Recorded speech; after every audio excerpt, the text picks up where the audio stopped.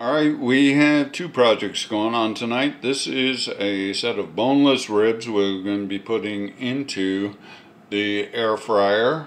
And right over here we have a corned beef that we're starting in that so that we can get that going.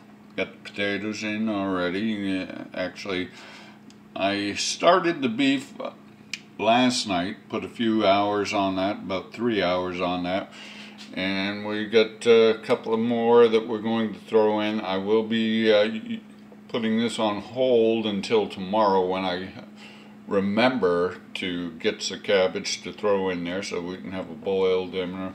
Put some carrots in there along with it. Possibly pick up some turnip. I know that the market that I'll be going to does have those. But we'll see what we have when things come about. All right, take care.